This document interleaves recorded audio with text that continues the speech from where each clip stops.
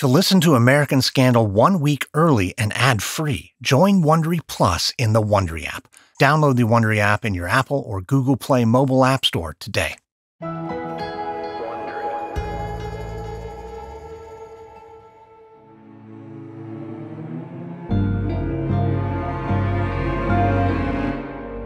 From Wondery, I'm Lindsay Graham, and this is American Scandal.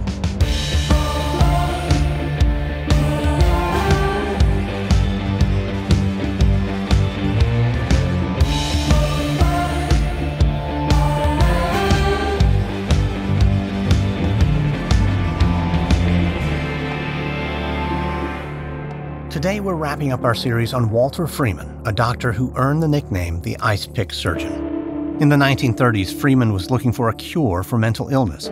When he discovered the lobotomy, he believed he'd found a silver bullet.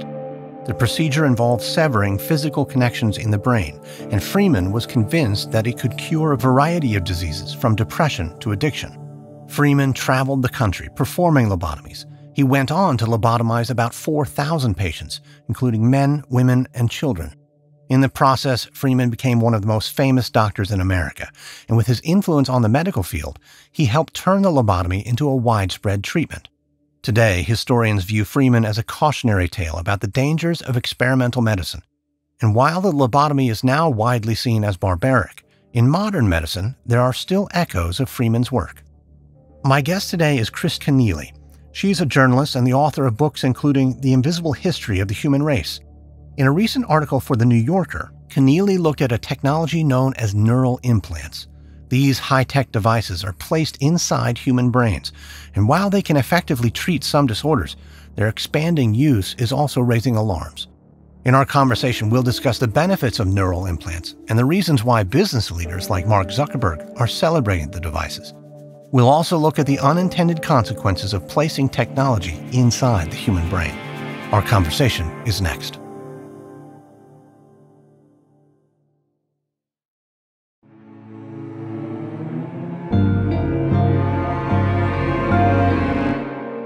Chris Kenneally, welcome to American Scandal. Thanks so much, Lindsay. In April, you published a story in The New Yorker about a new form of medicine. Your article was titled, "Do Brain Implants Change Your Identity?" It's a question that some of your interview subjects have been grappling with. So tell us about one of them, Rita Leggett, the woman you spoke with. What was the medical issue she'd been dealing with, and what was this new form of medicine? Rita was this very lovely woman that I met. She lives in rural South Australia, and she has been dealing with epilepsy since she was born, and it's made her life incredibly difficult. She frequently experiences seizures, which just come out of the blue. There's no way of predicting them. They can be something as mild as a kind of spaced out, distracted state, or a grand mal seizure in which the entire body is essentially sort of taken over and moves without Rita having anything to do with it. She's experienced a huge amount of stigma because of this. Epilepsy is still an incredibly stigmatized disease. And this was happening back in primary school. The students would make fun of her. Even her teachers made fun of her. It continues even to this day. And of course, with a disorder with seizures, she's experienced a huge amount of physical injury as well, because there's no way to tell when it's going to happen, how it's going to happen. And she's been hurt, she's broken bones, and experienced a lot of trauma that way. And of course, you can imagine the cumulative impact of that kind of trauma across an entire lifetime. So Rita has been engaged for her whole life in trying to find medications to help her manage her disease. And she's actually tried not just many medications, but many medical professionals as well. It's a really complicated relationship trying to get help managing something like this. But some years back, she finally found a neurologist that she really respected and she really trusted. And he was involved in a clinical trial for a neural implant. And he suggested to her that she might want to participate in the trial. He asked her if she'd like to try it. Her immediate response was yes. She trusted him and she was desperate for a solution. And the solution was a clinical trial through the biotech company Neurovista? Yeah. So it was actually just a few months later between being asked and receiving the neural implant. She went through an operation. It was placed inside her skull. There was this huge recovery period. But eventually, when the implant began to work, what it was able to do for her was predict when her seizures would arrive. And it did that very, very well. So it didn't cure the epilepsy. It didn't make it go away, but it let Rita know when something was about to happen. And because of that information, she had about 15 minutes warning. She was able to get herself to a safe place. The first time it happened, she was at the local hairdresser's. So she left, she got home, she got into bed, which is about as safe as it gets if you know a seizure's on the way. And she was able to take medication for the seizure at that time as well. So it worked incredibly well and it changed her life. So in a sense, this is almost what seismologists use to perhaps predict earthquakes. Yes. Yeah, absolutely. There's an analogy there, to be sure. One of the neurologists I spoke to likened a seizure in some ways to a kind of tornado moving in time and space, but essentially through your brain. So it is absolutely, and it can be a disaster for people who experience seizures. So if you know one's coming, you can imagine there are all sorts of things you can do to at least ameliorate the effects, if not make it not happen.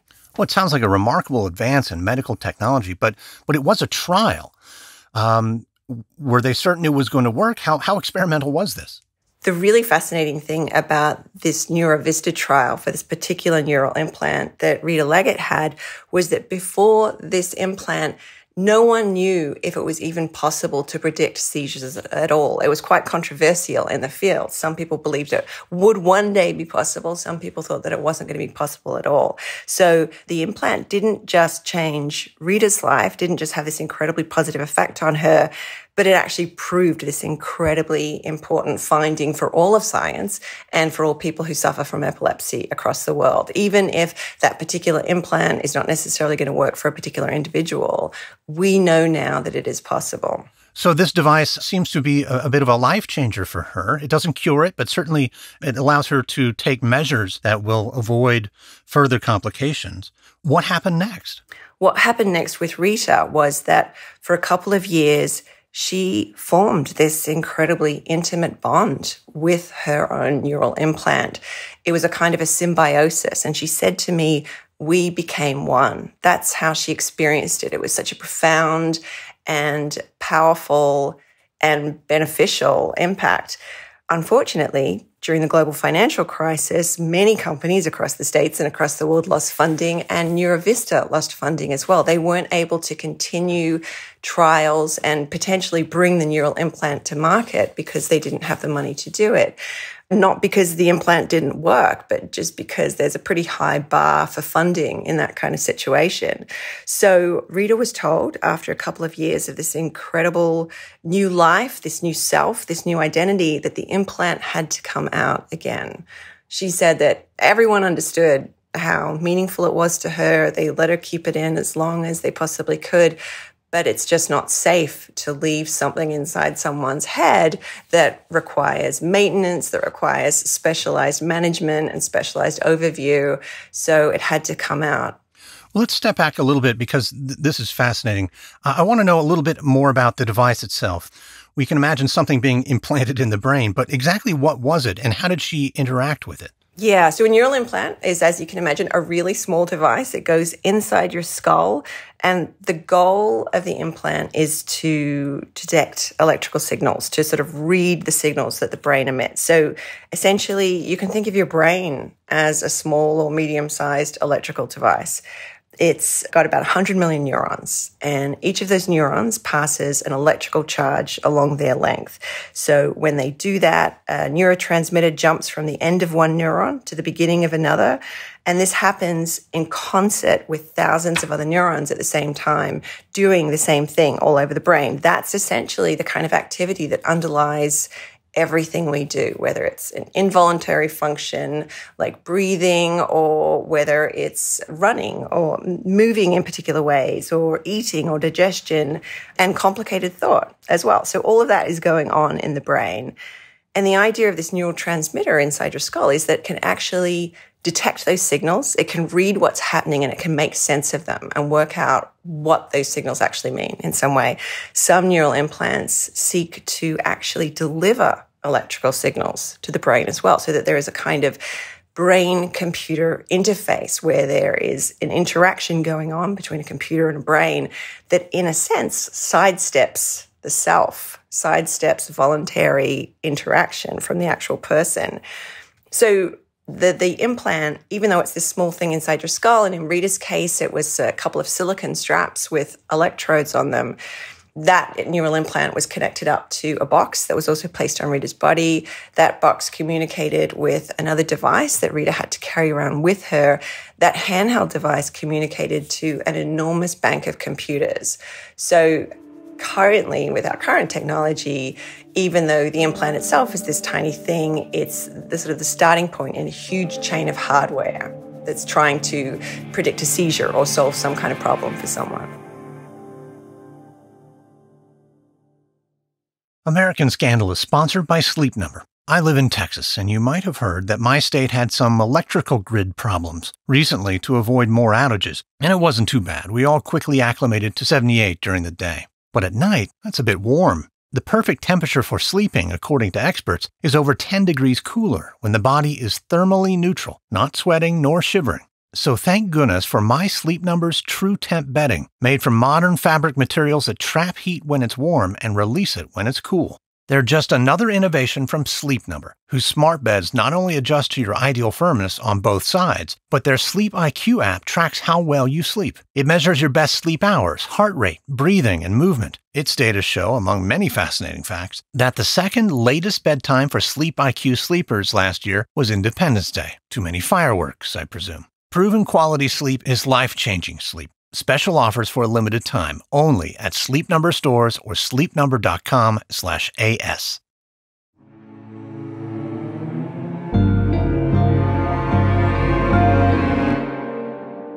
So the trial was discontinued, but that doesn't dampen the promise of the technology. And it's probably not just epilepsy that it can be used to treat. You mentioned already that there are devices that do more than monitoring, that a two-way communication with the brain is possible.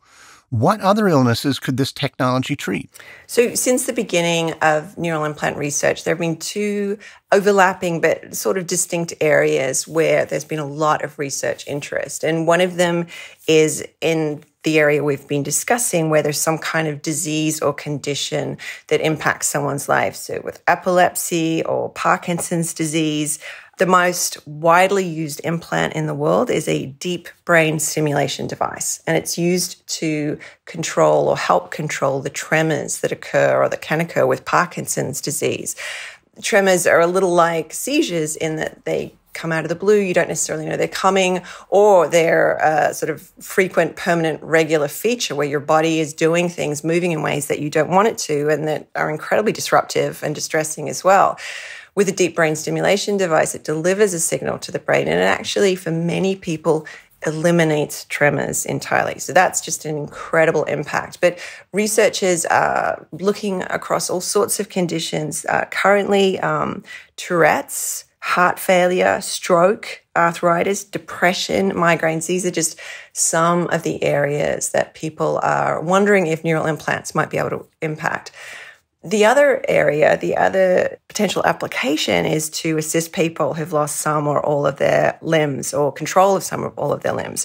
So the idea is to restore connection between the brain and the limb, or in the case of people who've lost limbs, to provide neural control of a prosthesis. This is an area that DARPA, the US government's Defense Advanced Research Projects Agency, has long been involved in. You can imagine that for soldiers who've lost limbs in battle, that it would be a way of helping restore function to their bodies and to their lives. There's also an idea that the government might be able to create a kind of super soldier with neural implants as well. So not just restore lost function, but create prostheses, maybe weaponized prostheses that people can control with neural implants. Well, at the mere mention of DARPA, conspiracy theorists are bound to come out and and point out that this technology is reaching a point of maturity unknown for decades. In fact, how long have neural implants been around? So I think researchers have been trying to get inside the human skull with some kind of brain-computer interface, or at least trying to work out how to do that since at least the 1980s. In the 1990s, the FDA issued an approval for the use of those deep brain stimulation devices, the neural implants that deliver an electrical signal in the case of Parkinson's and some other conditions. So that was the era in which it was entirely possible to perhaps pass someone on the street who had a neural implant that you couldn't necessarily see. So why are we hearing so much about them now? Why did you focus your attention on them? So I think that, the tech has reached a point where it's possible and plausible to start considering, very wide applications, not just Parkinson's disease, but all those other conditions and many others as well. I think there's sort of two main areas of the moment. One is that the super soldier technology, DARPA has been working on this all the way through. It's very interesting. There's, it's part of the arms race, the constant arms race that never ends.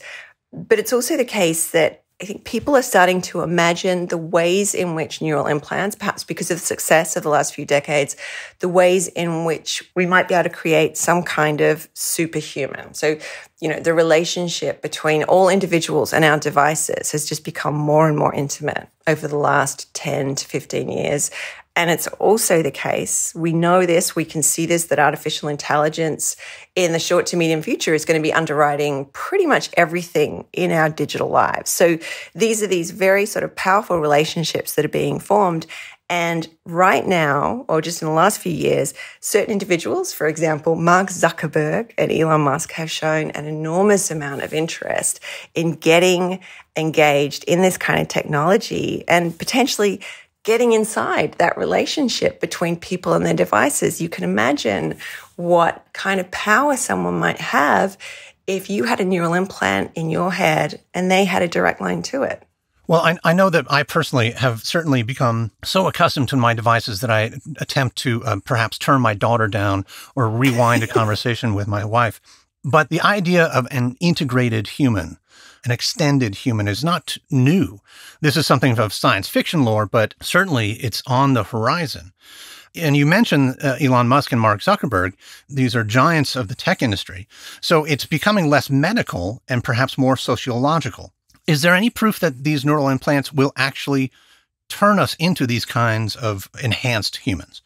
I don't know that we're at the proof stage yet, but we're certainly at the proof of concept, I think. And you can look across a number of different areas for that kind of proof. So, we've got just basic experiments in cognitive science and in neurology where people are kind of messing with people's heads, where they're trying to get inside them and insert false memories or successfully change or alter or influence naturally formed memories and thoughts that people have. We've seen social media, Facebook in particular, try to run social experiments where they're influencing people's tastes or choices, and most importantly, I think, influencing their connections to other people. And then, of course, we've got the neural implant science as well. So I do think it's a matter of time. I think it's probably a lot more complicated than we all imagine it's going to be, like most science is. But I think it's reasonable to be concerned about superhuman technology right now. Let's go back to medicine. Where the state of the art is now, this seems like a ripe opportunity for advancement. How effective are these neural implants when they're used to help actual disease? Incredibly effective so far. I mean, certainly there are some individuals that they don't work for, and no one actually quite knows why that's the case either. Some individuals where the brain, it just doesn't work with an implant. There's just no uptake. I think there were some people like that in the NeuroVista trial. There's also this strange phenomenon that the NeuroVista people also, for the first time, really worked out and understood, which is that there's a period of time, or there was a period of time for many people in the trial, where after the implant was placed on the brain, the normal electrical signals of the brain just went a little bit haywire. They just didn't quite understand what was going on. It didn't work, or it didn't seem to emit signals in the way a brain normally does. And the trial was almost abandoned at that point because they thought that it just simply wasn't working. I don't believe there was a dramatic impact in the way people were living their lives at that time. So they were walking around, the brain wasn't emitting signals that it normally does, but their lives were relatively normal. But there was a point where the brain kind of synced with the device. The device was able to read the brain and they were able to work together. So there are these complications and challenges, but then once they actually started to work, for Rita in particular, she's really the prime example of the most extraordinary impact that was incredibly beneficial. She grieved when her device was taken away because it had such a wonderful impact on her life. And my understanding of the Parkinson's cases, the deep brain stimulation, I've heard from people since the article who wrote to tell me how incredibly helpful the device has been in their lives, how it's changed everything about their lives and how grateful they are for it. It brings up a question. The implant, when first introduced into the brain, caused some trouble. And then later, these patients develop an enormous affection for their implants. I'm left wondering if that affection isn't something more than just the effects that the implant gives them, the benefits. If tinkering with the brain in a physical manner, we shouldn't be surprised if there are real personality changes. Yeah, absolutely. And that's funny. In so much of science, when we look back, we realize we shouldn't have been surprised, but certainly people have been surprised about these impacts. So Frederick Gilbert, who's a neuroethicist at the University of Tasmania, has done a huge amount of research into this area. Because of Gilbert, Rita Leggett was able to come to the attention of the rest of the world because of the work that he did with her. And he pointed me in the direction of some studies.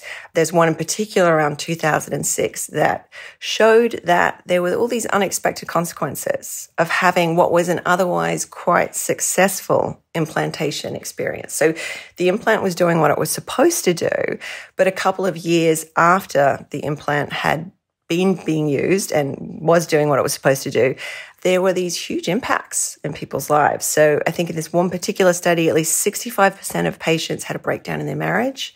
64% of them wanted to leave their careers. So, their intellect was the same, their anxiety levels were the same, they were the same on all sorts of measures. The symptoms that they got the implant for had been eliminated, but their lives were completely different in so many ways. And there were reports of these really strange experiences. One patient described themselves as feeling like an electronic doll. Another one talked about themselves as kind of RoboCop. And some of the consequences weren't the kinds of things that sound necessarily negative, but still really change people's experience of themselves. So some of them had this incredible sort of buoyancy, this incredible energy. One woman felt 15 years younger. She tried to lift a pool table. She ruptured a disc in her back. She should not have done that. And the families of these people experienced them as different as well. I'm haunted by one of the small case studies in this paper where one woman was told by her family that she was unrecognizable to them, and they grieved for the old her. Well, this is now starting to have echoes from our series on the lobotomy. Those were operations that were irreversible. In Rita's case, the implant was removed. But how reversible was that removal? Were there any effects? Yeah, so there are a number of ways in which a neural implant may have long-term consequences in your life. And one is simply just that the tissue of the brain is incredibly delicate. So even gently placing a tiny silicone strap inside it might cause scarring. This obviously is important for the function of the brain, but it's particularly important for people who participate in clinical trials, because what it means is that someone who participates in developing a technology that might change people's lives might not then be able to receive that technology that they've helped develop. So if they have a neural implant in a clinical trial, and even if it's a very successful implant in the trial, if it has to come out again, it might leave scarring. That means another implant cannot be placed in. So that's a potentially enormous consequence. But I think that there are also permanent psychological consequences as well. Again, in Rita's case, one of those permanent consequences was a sense of grief.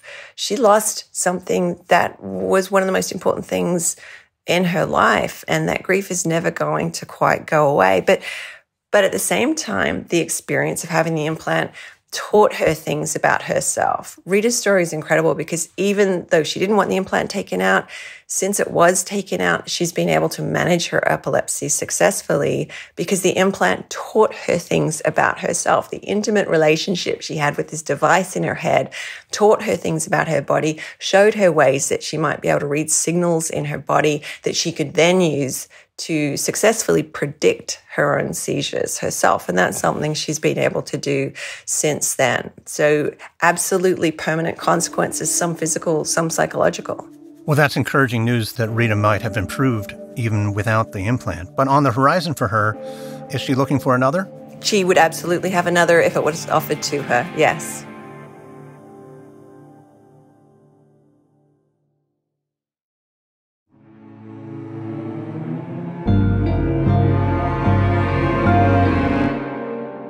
Well, let's look at the potentially larger future for neural implants, and that's not as a medical device, but as a lifestyle device. Now, we may not think of it as we're doing it, but we often will manipulate our brain chemistry throughout the day for all sorts of different purposes, whether it's a cup of coffee to get us going in the morning or a cigarette in the afternoon or an after-dinner drink. We are really accustomed socially and personally to taking things that change our neural processing. So how would moving from chemical changes to physical changes be any fundamentally different?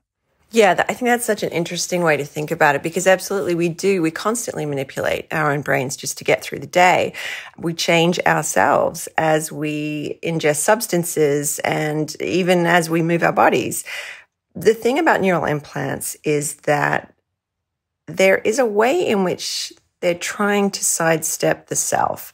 So a neural implant is going to involve some kind of brain-computer interface whereby a device that is separate from you, some kind of computer, is trying to read the signals of your brain and make some kind of sense of it to try to understand what's going on inside your brain.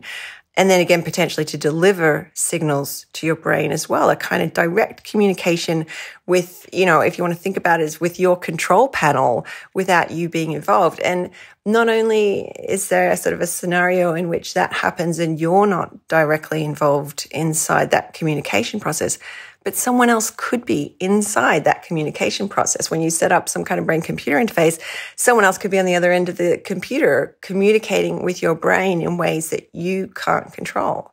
You bring up two issues here, one more philosophical and one certainly that we're more accustomed to dealing with, one of privacy and personal control. But let's think about the philosophical one. If you are augmented by a device and you do have complete control over this device, how is it really any different than the inaccessibility of your subconscious? Is the device really something other than you? Yeah, that's a great question. I don't know the answer to that question. If you remain in complete control of it, if it is an unhackable device, and we know there is no such thing as an unhackable device, but theoretically, if it were, then I guess you could think about it as just another tool to get through the day or live your life or make your choices. But any device, unless you invented and built that device, any device is going to have the operating system, right? Whether it's artificial intelligence or preset algorithms that someone else has created, they're going to be influencing the way that the device impacts you, and someone else created those. So actually, I guess not. It's not you. There's other people in there as well. Well, it's the other people that we have to worry about. Certainly, if someone begins selling these devices, they're selling them. There is something in it for them. So if, Facebook started producing neural implants, what issues would we really have to start thinking about? Obviously, privacy, but what else? Yeah, if Facebook starts selling neural implants, please do not buy one. Please do not accept one for free.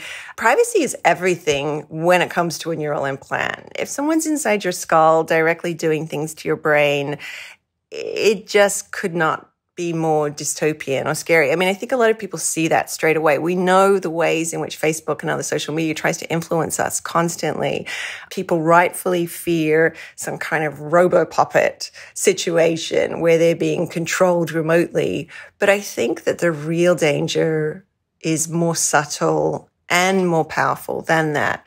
So Rita's experience was that she felt like a new self. She felt she had a new identity. She felt like she had been created anew. And she had this incredibly intimate, close relationship with this device. And she had this enormous amount of positive regard for the device. She loved her device in the most straightforward and clear way. She loved it. It was a relationship of love. So if that relationship was able to be mediated by a social media giant or anyone who wanted to make some kind of money or exert some kind of control over you, I don't know how you get out of that situation. Let's wrap up this conversation by leaving the technocratic dystopia behind and turning to medical science and thinking about what's good about it. Certainly, technology has given us so many things, and the pace of change just accelerates. So when it comes to new medical technologies, what are some that we should celebrate? You know, I've been thinking a lot about this unbelievable global effort we recently saw to create the COVID-19 vaccine. So, you know, it was just this desperately needed technology. It was created in warp speed out of essentially nothing when you consider the normal processes of vaccine creation. We all saw in real time how fraught it was with politics, state politics, federal politics, global politics. We all saw in real time that there were massive funding issues, massive production, supply chain, distribution issues.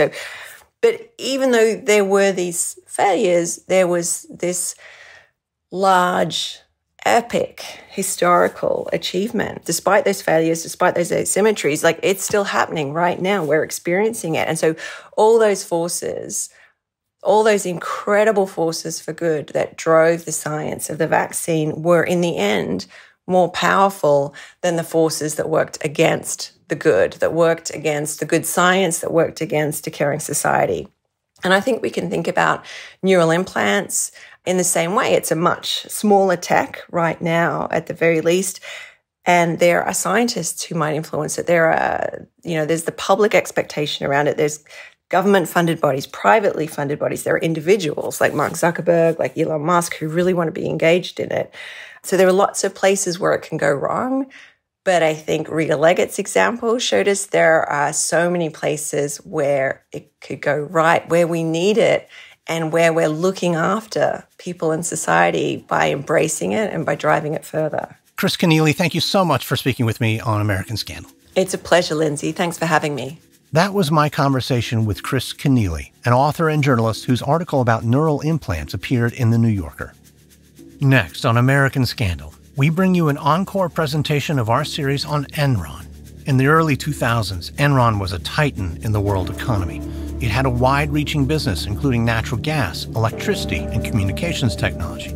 At the time, it was hailed as America's most innovative company. Yet Enron's success was the product of a massive fraud, one that would shatter thousands of lives. From Wondery, this is episode 5 of the Ice Pick Surgeon for American Scandal. If you like our show, please give us a 5-star rating and leave a review. Be sure to tell your friends. Follow American Scandal on Apple Podcasts, Spotify, Amazon Music, the Wondery app, or wherever you're listening right now. Listen ad-free by joining Wondery Plus. You'll also find some links and offers from our sponsors in the episode notes. Supporting them helps us keep offering our shows for free. Another way you can support the show is by filling out a small survey at Wondery.com/survey to tell us what topics we might cover next. You can also find us and me on Twitter. Search for hashtag American Scandal or follow me at Lindsay A. Graham, Lindsay with an A, middle initial A.